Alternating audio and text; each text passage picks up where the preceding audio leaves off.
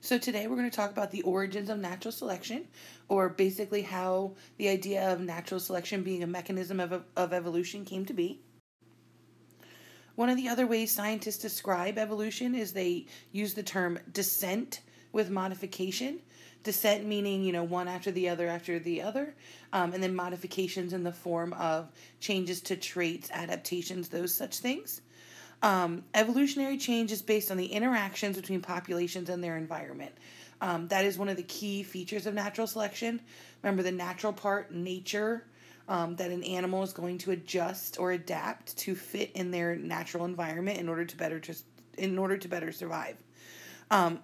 Evolution is defined as change over time in the genetic composition of a population. And when we say change over time, we mean a long time. In general, we say it takes 50 generations of a species in order to see one evolutionary or genetic change. So that's a long time. Evolution takes a long, long period of time to occur. We're going to start with a little history, a little, timeline of where this natural selection idea and evolution occurred. Please remember, Darwin did not come up with the idea of evolution itself. That was something that was out in the scientific community even before he began his work. So we're going to start with Carolus Linnaeus or Carol Linnaeus. Notice he's living in the 1700s, so that's a long time ago. 1700s is when the U.S. was founded. People first started coming here. 1776, remember, is the Revolutionary War.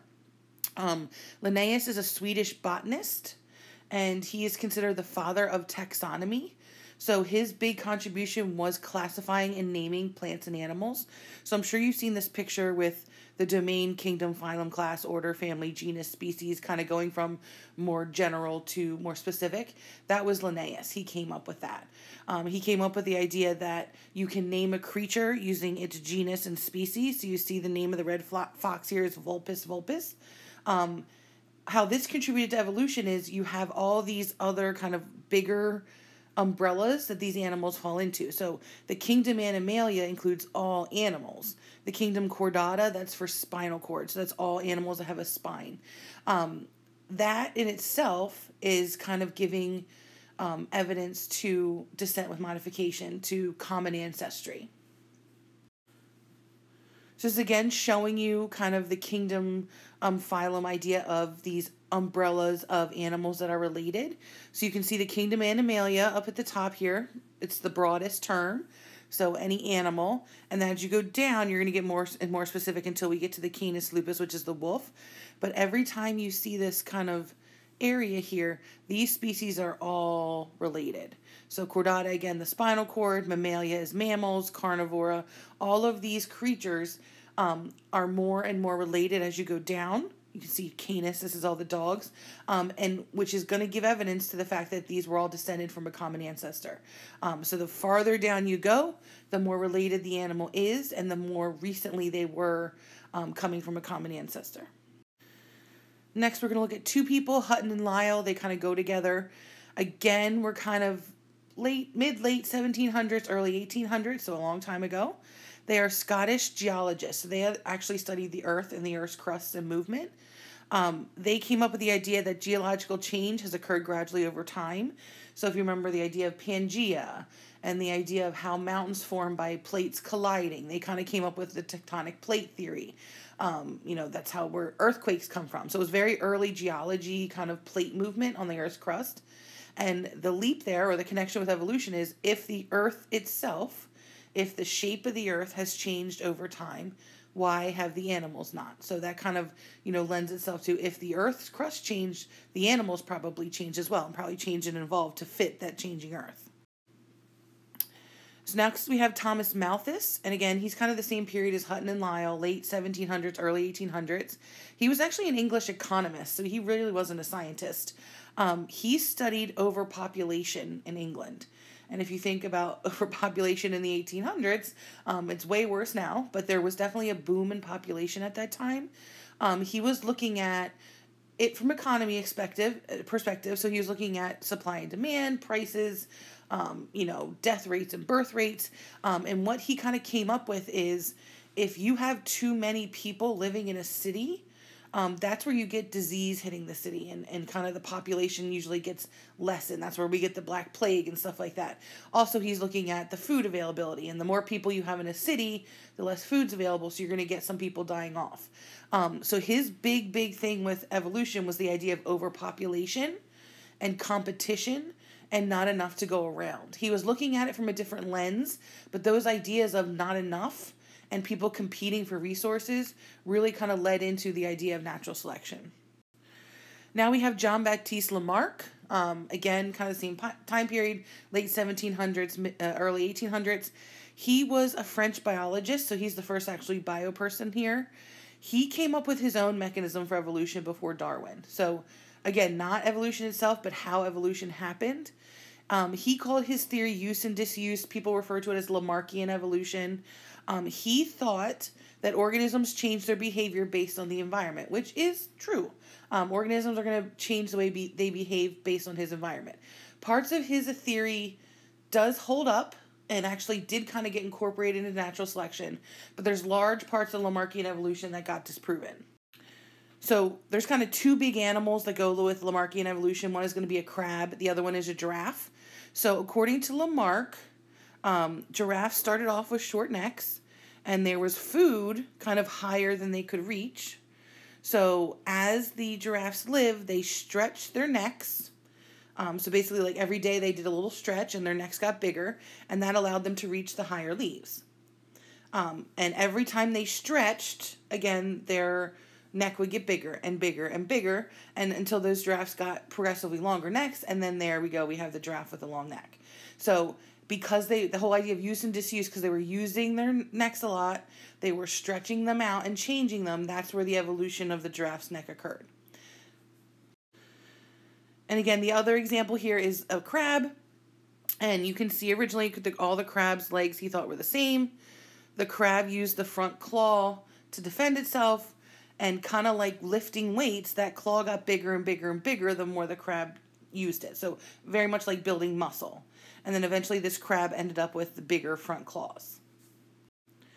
Now the problem with both of these, the crab and the giraffe, the idea that you can modify your own features during your lifetime is true. We see it all the time with people, right? Lose weight, gain weight, build muscle, get a tattoo, get a piercing, get plastic surgery. You are able to adapt and change your own body. The place where Lamarckian evolution falls apart is Lamarck thought that those changes could be passed on. So if you're looking at this crab worked its whole life to build up this big front claw. When this crab had babies, that baby would be born automatically with a bigger front claw. So the logic in that is, if you got a tattoo and then you had a child, the child would have the same tattoo in the same spot. If you lost a finger in an accident and then you had a child, your child will be born without that finger. And that does not hold true. So that's kind of where Lamarckian falls apart, is those traits aren't able to be passed on down to children. And then we have Darwin. So Darwin's kind of early to late 1800s. He actually lived a pretty long time. Darwin, of course, is the father of evolution. That's kind of what he's called. A little bit of confusing because he didn't come up with evolution. He came up with the idea of natural selection, which is a mechanism of evolution. He was English. He was a naturalist. He came from a rich family. His father was wealthy, so his family was wealthy. What that meant in the 1800s is he had a lot of education. He had tutors. He went to school. He could read. He could write. He had a leg up on a lot of the population with his education. When it came time to him to kind of go to the next step in life, maybe be a judge or a lawyer or a doctor, he did not want to. He did not want to do any of those things. So what he did in 1831 is he joined a ship, the HMS Beagle, for a 5-year research voyage around the world. So this ship, the Beagle, was kind of doing research in terms of trade routes, of resources. They were trying to find, could they get coffee from somewhere or spices or whatever it was. And Darwin's role was to be what they called the naturalist, which means when they stopped, he went out on the ship and he looked at what we call the flora and the fauna. That's the leaves and the animals. Basically, he was just surveying them. He was kind of just saying, this is what's where. And then his job was to take that back to the government, to the king. And then the king would know, oh, maybe we can go to this area and get spices or salt or whatever it may be. Um, in a way, this was kind of like Darwin running away from his responsibilities. His family was not happy about this. Kind of like backpacking through Europe. You're having a gap year. He kind of just jumped on this ship and went sailing on an adventure. It said that he hated it, that he got really, really, really seasick. So it wasn't the best plan for him. And again, this journey was 5 years. They weren't always at sea. They did do ports, but it wasn't really great for him. One of his biggest stops that the ship made was the Galapagos Islands, and we're going to talk about them a lot. He made a lot of kind of discoveries there. He was not intending or purposely researching natural selection on this ship. It kind of came to him with the more flora and fauna that he found. He published his works, his kind of ideas in 1859. His book is called On the Origin of Species. You can still find it. It is still in print. It is written in kind of that old English, so it's a little bit hard to read, but it is there. He did not print or publish right away. You see the gap there. So in 1831, he goes on the voyage. He's back by 1836. He had his kind of data and his idea, but he did not print until 1859. And the story goes that he did not print because he had a wife, and his wife was extremely religious. And, back then, evolution kind of went against what the church was teaching. The church didn't like evolution. It is different now. The Catholic Church, or the Church of England that he belonged to, does support evolution, but at the time it was taboo. And his wife basically told him, please don't publish, and he didn't. The story goes that he was working with another scientist. That scientist was called Alfred Russel Wallace. Wallace had come up with the idea of natural selection on his own through his own research, and they were kind of sending letters back and forth about what they found. And then he found out Wallace was going to publish.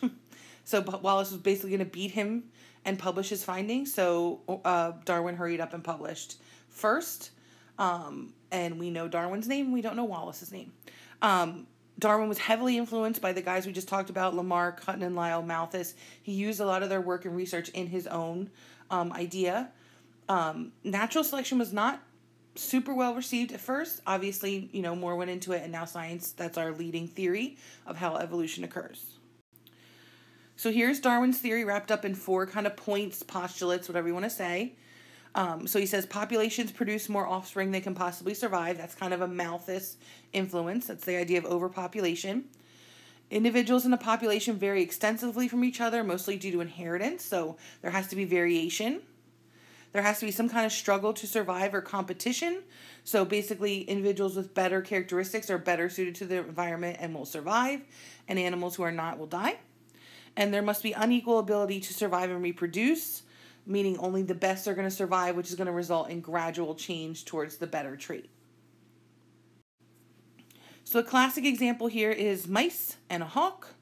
You can see the environment that the mice live in is this kind of dark gray, maybe it's a volcano, mountain kind of thing. When you start, the mice have to have a variation in their population. So you notice they're not all one color. There's some beige and some black. When the hawk or the bird comes, you can see that they're eating the beige mice more often. So you see the 3 black mice here are still there, and much of the beige mice are gone. One of the important factors there is the hawk is not eating the beige mice because it knows they taste better or prefers them. The only reason the hawk is taking the beige mice is because they can see it. Because the beige mice do not blend in better with their environment, you see the black ones blend in better, they're just better able to see the beige, and that's the ones they pick. They're still eating the black ones, just at a different rate. They're eating them less often than the beige ones. So what happens is you get a shift in the phenotypes, a shift in the trait, and at the end you're going to end up with a higher occurrence of black mice than of beige mice. Again, notice there's still beige mice. Those beige mice aren't going to disappear, but you get a shift in the population to the color black. It's important to remember that populations overall evolve, not individuals. So a deer cannot realize, if it snows and turn itself white. That doesn't happen. It has to be a whole population of individuals over a long period of time changing. We use the term fitness or evolutionary fitness to determine how well an organism survives in its environment. So if an organism is very, very evolutionary fit, or we say it has high fitness, it's very well adapted to its environment. And low fitness will be the opposite. So in order to have natural selection, you must have differential success in reproduction, differential success in fitness, so that basically adaptations result in the population because only the strongest or the best or the ones with the best traits are going to survive that particular environment. So if we look at natural selection and compare it with artificial selection is how we do like racehorses or breed dogs. In natural selection, nature is the deciding factor. The environment that the animal lives in is going to decide which traits are the best. So, is it green grass or is it snow? Is it sandy or is it dirt? In artificial selection, man or humans are going to decide. So especially if you talk about with dog breeds. So the traits that we select for in dog breeds aren't really necessarily best for the dog or the dog's survival. It's kind of what we want. So that's how you get, some breeds of dogs with less than perfect health. Natural selection works on the individual. Artificial selection is selectively breeding for a population. One of the major downsides of artificial selection is you get inbreeding, and inbreeding is never good because inbreeding reduces what we call genetic variability. So an example for natural selection would be beaks. Artificial selection would be Dalmatians or any kind of, bred dog that we have created. And again, artificial selection isn't always great, but that's kind of a way of showing you how you can take a trait and continually breed for it and create brand new population. So kind of artificial selection can take place over a shorter amount of time, where natural selection takes a long amount of time. Humans have a great ability to do these things that may not always be great for the animal. When we talk about evolution, we often talk about population genetics or the genes found in the population, and that is because, that's what's going to decide what traits show up. Darwin didn't have a good grasp of genetics, so he could talk about the traits and the traits being passed on from parent to offspring, but he didn't really understand inheritance or genes or alleles or any of that.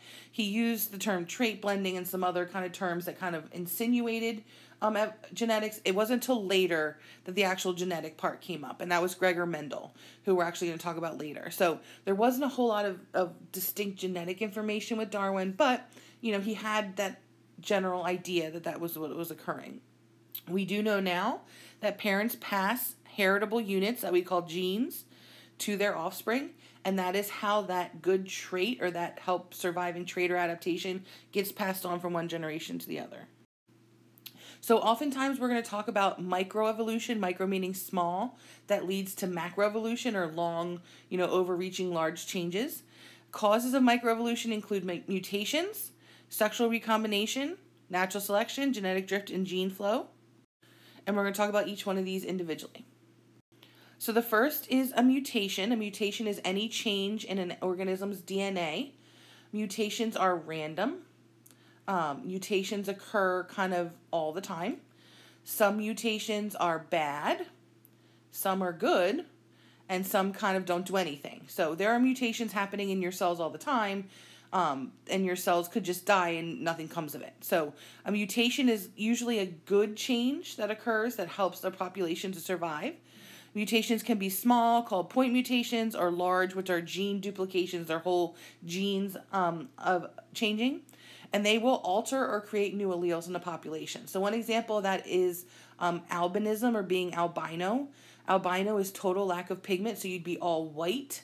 That is a mutation. So that is a random occurrence that occurs in a species.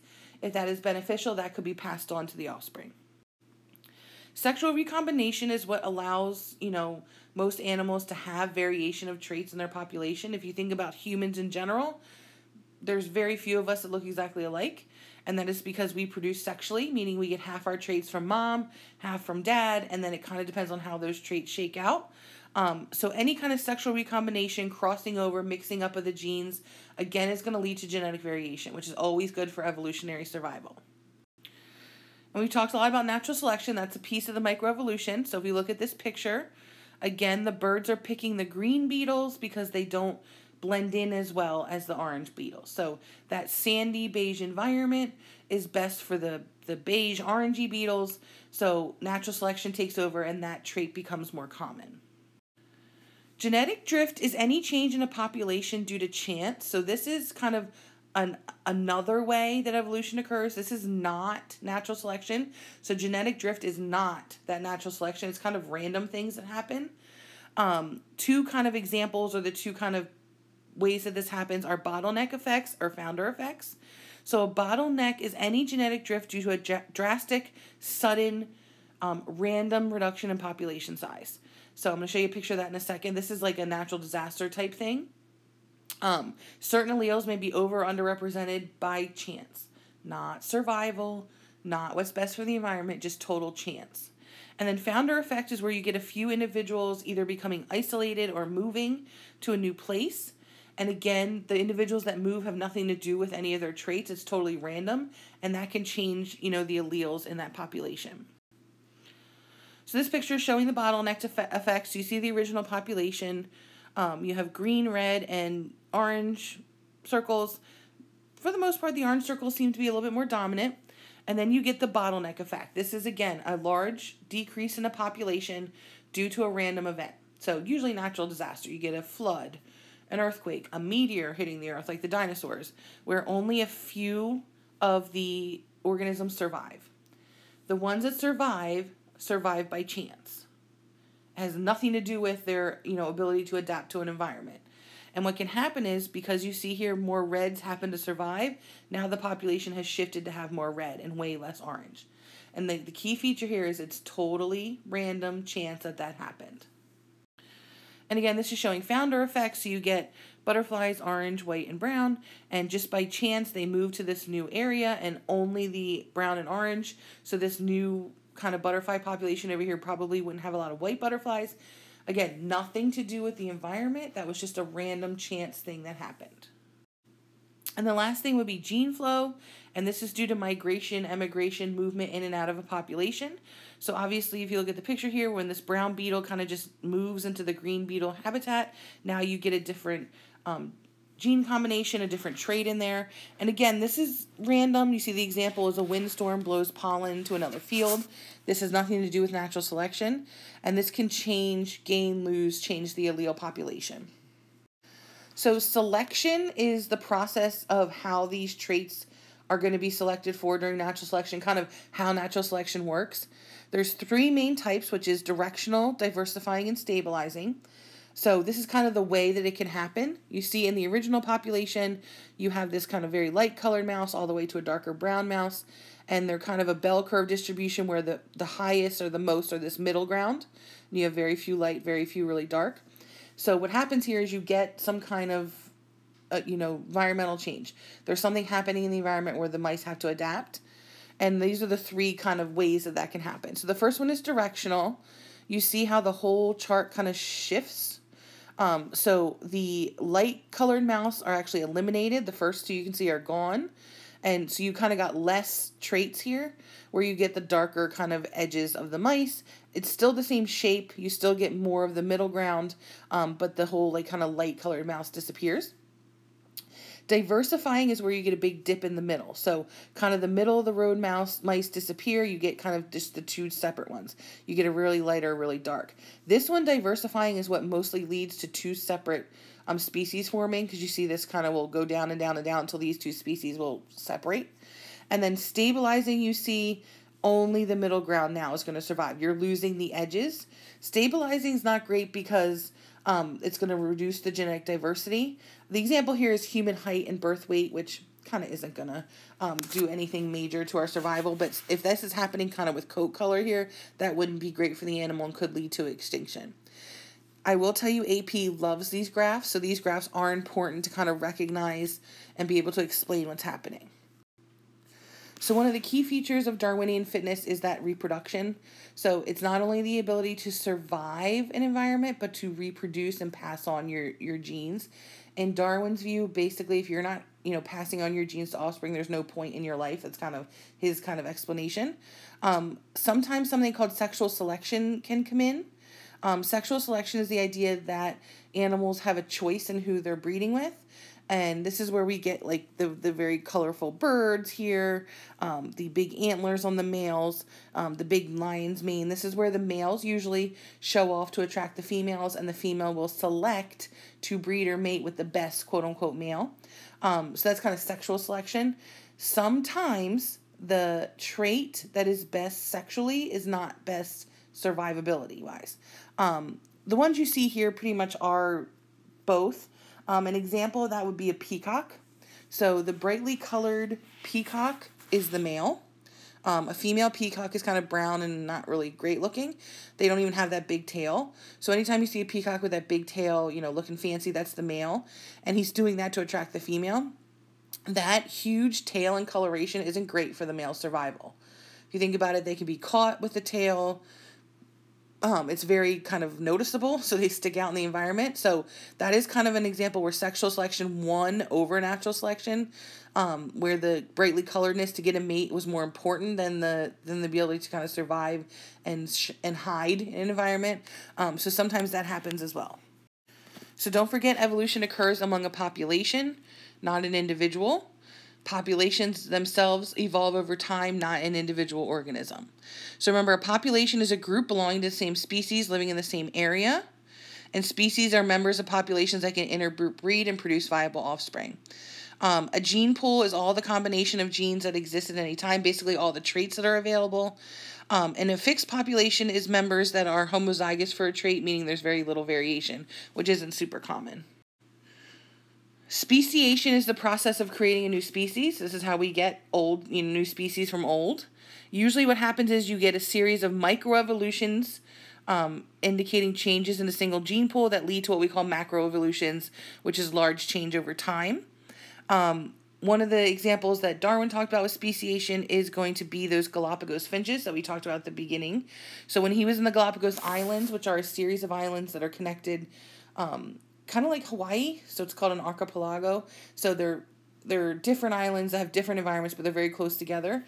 He saw that on each island, there was a finch species that had a very different beak. And the big thing that he discovered was the beak went with what the bird ate. So what he got from that was there was an original ancestral finch, and when these other finches moved to the different islands, they evolved to have a beak that perfectly fit what they were eating. So these all around are new species of birds, new species of finches. So the species came out based on those evolutionary changes based on what they were eating. There's also two patterns of evolutionary change. One is anagenesis, and you can see that's called straight line evolution. So you have the original species leading to a new one. The key feature there is the original one goes away. And then we have cladogenesis, where you have the original bird, which continues to survive, and then you have a new bird species that comes out as well as the original. So anagenesis is a lot of human evolution. We kind of went from one species to the other. The original or the old one died out. And cladogenesis, again, birds would be a great example of that. So again, anagenesis is what we call phyletic evolution. You get gradual changes over time. It's a single direction, straight line evolution, if you want to call it that. And the important feature is the original population goes away. They are not there. In cladogenesis, we say it's branching like a tree. The original species does stay, and the gene pool is going to split. So you're going to have the original species plus new groups. And this actually increases the diversity of the species and is better for the organisms overall. So the idea of a species in evolution is really important. In 1942, Ernst Mayr came up with kind of the definition of a species. And the key feature of a species, so if you are the same species, you can breed, essentially. You can have a offspring with a member of your same species. If you are not what we call reproductively compatible, you are a different species. Another term for that is reproductive isolation. These are barriers that prevent two species from producing viable fertile hybrids. So if you want to know, is an organism the same species as another, the question is, can they have babies? Can they have, healthy babies? If they can, they are the same species. If they can't, they are not. So there's two types of reproductive barriers. There's prezygotic and postzygotic. Remember, a zygote is that first one-cell organism when a male and a female mate. So when the sperm meets the egg, that initial, organism, that initial cell is the zygote. So prezygotic means before the zygote even forms. Post-zygotic means after the zygote has formed. Most is pre-zygotic. Most times, species are prevented from mating even before it happens. So they actually impede or stop fertilization or mating. So the types there are habitat isolation, temporal isolation, behavioral, mechanical, and gametic. And then again, post-zygotic is after the zygote forms. It prevents it from developing into what we call a viable adult. So this is where you get reduced, we call them hybrid viability and fertility and hybrid breakdown. So this is where you can get an organism born, but that organism itself cannot reproduce, and therefore it's not a real species. So here's just a picture showing these barriers. So habitat isolation is kind of what it sounds like. If two organisms live in a different space and they never come into physical contact, they're never going to mate. Temporal isolation has to do with time. So this could be season. It could be season where they're mating or fertile. It could be time of day. So if you have, a nocturnal animal, a night living animal, and a day living animal, they're never going to come in contact. Behavioral isolation has to do with their mating rituals, kind of how they flirt. If that doesn't go or doesn't jive, they won't mate. Mechanical isolation is they physically cannot, so the pieces cannot go together. And gametic is their sperm and egg don't go. That has to do a lot with the alleles or the genes. So we have 46 chromosomes, and if you don't have 46 chromosomes, you can't match that up. So an organism that has 20 chromosomes versus 10 chromosomes, they'll never match up to form the gamete. And then post-zygotic really, again, has to do with an animal is born, we call them hybrids, but they cannot make more of themselves. So this is where kids love, this is where you get ligers and tigons, right? They exist. You can make a liger. The problem is a liger and a liger cannot make a baby liger. They cannot breed with themselves, so they are not considered a species. Mules, donkeys, those are the same as well. And then we have a lot of plants that are like that are hybrids. Some other things we look at when we look at species, we look at morphological, which is the body shape, size, and structure. We look at the fossil record, which we call paleontological. Ecological, meaning their role or niche in a community. And then phylogenetic is their branch of the tree. What are they looking at? These are the 4 types of speciation. AP really kind of sticks on sympatric and allopatric, but here's all 4. Allopatric means there's some kind of geographical barrier that keeps the 2 species apart forever. So you see the blue and the yellow, they never interbreed. Sympatric is genetic polymorphism, where you can see the blue and the yellow make green. They kind of go together and they make a new species. Parapatric is where you have partial spatial isolation, so you have some blue species, some yellow, and then you have areas where they do overlap to make a new species. And then peripatric is where you get an isolation of a small part of the community. That's kind of like founder effect, where you're going to get a new species out of that. Adaptive radiation is where you're going to get a lot of new species coming from a single ancestor. So it's this kind of shape of the circle with all the kind of like a wheel. This occurs when a few organisms make it to a new distinct area. This is a type of allopatric speciation. You're going to get environmental change, which can lead to extinction and new niches for new organisms. So example here would be Hawaii. An example, again, of adaptive radiation would be Darwin's finches. So you got a whole bunch of new finch species that came from the original one, depending on where they were living, what part of the islands they were living on. So again, this is showing you adaptive radiation in Darwin's finches, the Galapagos finches. And again, you had that original finch. All of these new species were formed because these birds went to live on a different island. And they evolved and adapted, mainly through beak size, based on what they were able to eat on each island. Sometimes 2 species, distinct species, can come together and kind of interbreed. So when 2 splinter groups rejoin, you can either have kind of 3 outcomes of that. 1 is you still have 1 species. 2 is you get 2 distinct species that stay separate, or 1 is you can get an interbreeding or hybrid zone. We see this depending on the animal, depending on the environment, depending on the change that occurred. So for example, if we had, if this happened because of a huge natural disaster where you have 2 different species and both of their numbers decline significantly, sometimes they do interbreed. One example of this is where we think the Neanderthals went. So a Neanderthal was an early human subspecies. This was not a Homo line species. It was a different one. They lived in Europe. The Neanderthals did disappear, and there's some question of where did they go. There's a couple options. One is that the Homo sapiens beat them. So basically there was a war, we competed for resources, Homo sapiens won. The more common idea is we think Neanderthals interbred with humans. So they were a different species, but they were close enough to us that they were able to interbreed. And they kind of, went away in terms of they just kind of melted into the Homo species that was around at the time.